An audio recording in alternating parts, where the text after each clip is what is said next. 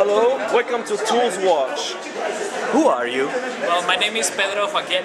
I am from Cozumel Island in the Mexican Caribbean.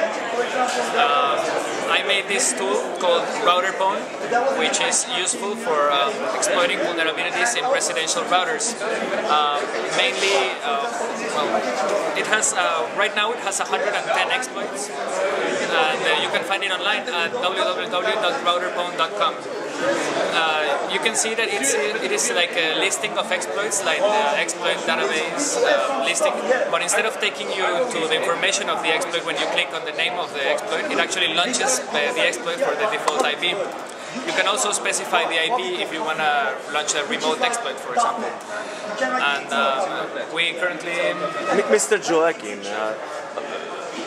could you give us a sneak preview of what's coming up? I mean, is there a roadmap, new features, or something hot? The main feature we're working on is something like an auto-pwn. So we're trying to improve the device detection and also the firmware detection of the modems. Awesome.